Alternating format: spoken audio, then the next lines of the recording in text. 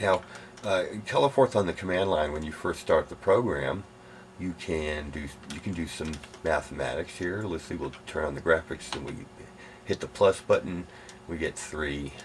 Let's see, we take 5 here and we can hit the times button, we can multiply it. We can put 2 and we can slash it to 7, or if we want a more rational thing, we can do slash mod and we get 1, 2. Let's see, and if we decide to subtract, we have to type the word negate, and oops, if you spell it correctly, and then plus. And so we see we get all the math functions right there. Now we can do all that in hexadecimal as well. I just turned on the hexadecimal keyboard, and there we go. So I just added 4 to -1 and got a 4. I mean 5 to -1 and got a 4. Okay. Now if I want to save some of that information, I can do that with these variables up here, certainly. Let's see.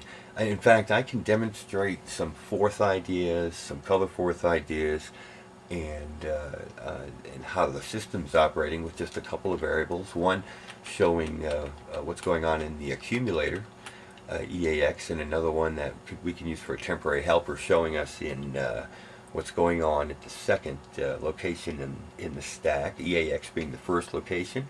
The second location is, of course, typically, or I mean traditionally known as NOS, or next on stack, and it's pointed to by a value that's being currently held in the ESI register, but we'll call our temporary helper variable TH here, and now we've recreated the word math, so we can get rid of that. Okay, so see more math. All right, now what you just saw me do was currently save the system. If I dismiss it and bring it immediately back, and you see how quickly the system responds, I can go to block, edit, and there it is. It's persistent. This value saved between saves.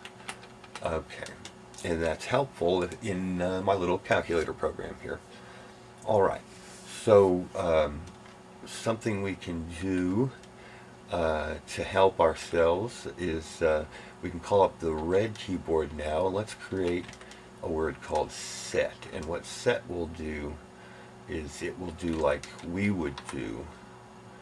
It would take the MA and the TH, and now we've got to do that backwards, because if we put MA on the stack first and TH on the stack second, and we decide to go ahead and set these, we want to do it in the opposite order. Now, okay, I just hit the copy key and I can put that there,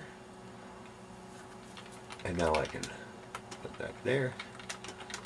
Now I've just done a little save thing, and I can set the block on, and now I can put a couple of values, let's see, 5 and 6, and type the word set. Oops, set. And you can see that the variables have set themselves. So obviously the next thing to do is to get them. And let's see, get, we'll do a fetch. We can use the copy button to do double fetch. We can copy that, copy that, copy that. And fetch will do like we do. It will enter onto the stack the way we do, or get will. So we save the block, and now when I load this program, I can get them as well. I can turn on another block of helper words that I can discuss later, and we can swap these values and set them. And now they're swapped and I can get them. Okay. And a quick break. Avenues sends that to a count adjuster, which is pushed and then popped. The count adjuster, what it does is it creates a okay, well, I've had my little break. So we can discuss what we've got here now. We've got a couple of white words on the screen here that the compiler ignores. That's the man's name here, and then we also have a couple of magenta variables that can be persistent. We saved right there in the spot. We showed that a red word, when you set a red word, it creates a carriage return. So if I write another word here and set it, then we're going to get a carriage return right there, right in between the words.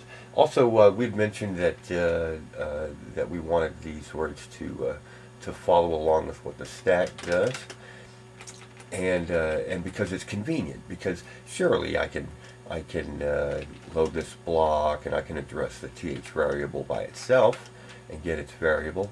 But if I want to do them both together, and if I want to do them both together in such a way that I don't make a mistake, then I can do it this way. And as it turns out, to mirror the registers we were talking about, we really want to do is swap this idea. We get basically the same thing, but we wanted MA to be EAX. So, and it also turns out that we don't want to take all the things off the stack if we're just mirroring it. If that's an easy word to say. Let's see. So we can actually remove that return, and if I want to set them to 10 and 12, then I can, beg your pardon, load the block and set, and now we see the 12 is in the AX and TH. It set it and then it got it, and we now have exactly the same thing on the stack that we do on the in the variables. Okay, so now we've got a sort of a mirror going on here. Okay, and now I just cleared the stack, but it didn't clear the mirror variables, so we can do something about that too. I'm going to use our color changer letter, the C there. I'm going to change Chuck C into a C period here in red, and change the O's in his name to zeros. Okay, and now when I type, turn on the block and type C period, the variables set themselves, get themselves, and then they drop the zeros down here on the stack. But that's not necessarily what we want to do either. So we don't want to bring zeros in the stack, we want to empty. So we can also include in this new C word our old C word, C. Okay, so now when I clear the stack, if I type C point, I got, oh, because get returned. It did clear the stack, but get returned. So really what we want to do is to keep these ideas, but we can do something else. We can create a new word here, stand in the way, and we can put a return there, and then we can copy that word, and we can change that word to green, and we've got now